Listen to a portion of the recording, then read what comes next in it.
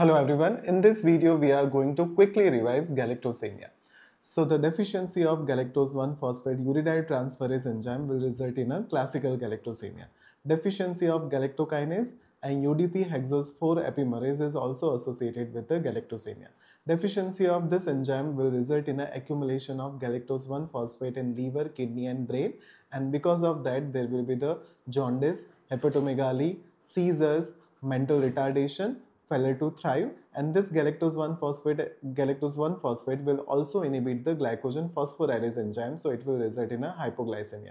Apart from that, this galactose will be reduced to galactitol via polyol pathway, and this galactitol will be deposited in the lens of eye, and because of that there will be the bilateral oil drop cataract will be seen in galactosemia, which is one of the classical feature.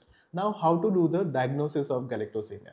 So as this galactose will be excreted in the urine and it is an example of reducing sugar, so the Benedict test will be positive, but the glucose oxidase peroxidase test will be negative. Apart from that, nucleic acid test will also be positive. Now, how to treat the galactosemia?